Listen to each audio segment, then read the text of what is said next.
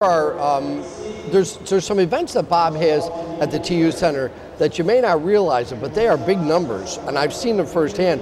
One of them is ECAC hockey. Right. I know they're in Atlantic City now, Bob. Will they ever be back here? Actually, we've been asked to do a presentation and submit a bid for 14, 15, and 16. They're in 13. They're in Atlantic City one more year. Okay. Whether or not Atlantic City and they decide to stay there for that year, or if they want to maybe try to go out and either come back here or go to Lake Placid or go somewhere else.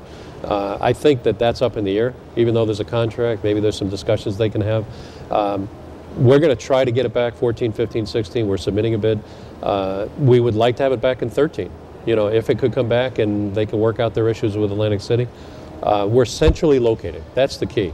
People that are traveling to that tournament, if you're in Clarkson or St. Lawrence and you're way up north, or if you're in Cornell and Colgate out west, middle part of this, New York State, you're not going to want to travel, or even Dartmouth, you're not going to want to travel to Atlantic City, which is a 6-7 hour drive. Sure.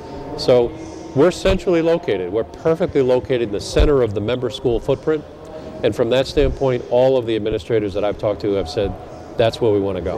Right. So, right. and yet even... So you're hopeful. And you could say the same thing about the ECAC, about the home advantage, because you've got Union and RPI, but they have to make it there. They have to get into the ECAC, which is 4 teams. This year, though, yeah. Imagine if they were here, Union winning that championship, my guess is we would have had over 10,000 people. Oh, there's no question about that. Right. You may have been close to max. Right. Could have been. For that. Yeah. Could have been. The other thing that Bob has had huge success with downtown is wrestling.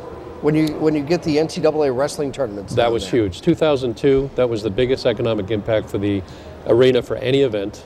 We estimate about $15 million over 4 days was actually spent.